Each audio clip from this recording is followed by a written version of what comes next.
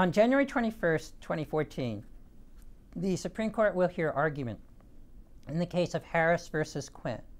This case could have profound significance for the state of labor law in public employment, for the state of the law under the First Amendment to the Constitution, for the future of labor unions, and for the balance of political power in the United States. The case involves what are known as agency shop fees. Now, when a union is selected by a majority of the employees in a defined segment of an employer's workforce called a bargaining unit, the union becomes the exclusive bargaining representative for all of the employees in that bargaining unit.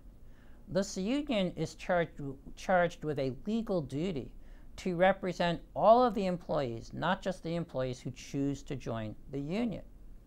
This poses what economists call a collective action problem. It is a perfectly rational decision for an employee in that bargaining unit to decide not to join the union, because that employee's dues standing alone is not likely to have an impact on the quality of the representation that that employee receives. But the collective action problem arises when large numbers of those employees make those individually rational decisions, and as a result, the union does not have the financial resources it needs to effectively represent the employees. Enter Harris versus Quinn.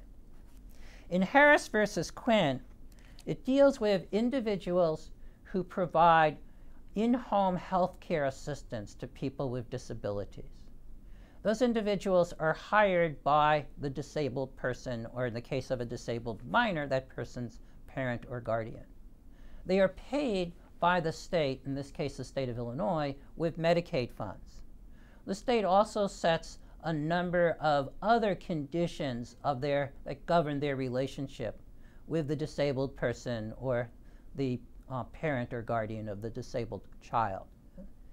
The state of Illinois declared as a matter of state law that the state would be considered the employer of record for these home health care aides for purposes of collective bargaining.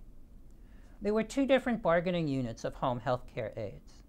The Service Employees International Union successfully organized one of those two bargaining units. It was selected by a majority of those home health care aides to be their representative for bargaining with the state, and was certified as the exclusive bargaining representative for all of those home health care aides.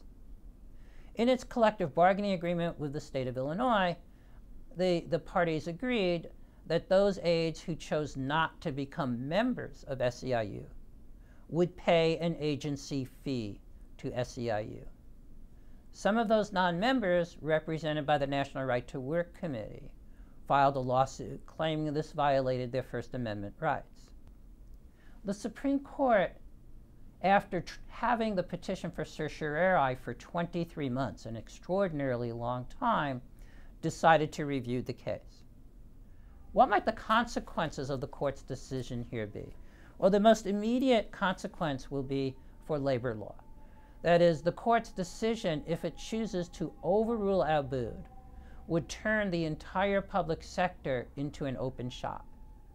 I think we would very quickly see individuals not renew their union membership, because now they would have a right to get for free what before they could be compelled to pay for. But it will also have a profound effect on the law generally under the First Amendment, because there are many other situations that are comparable to these agency shop agreements that have been previously ruled constitutional by the Supreme Court that could now be brought into question.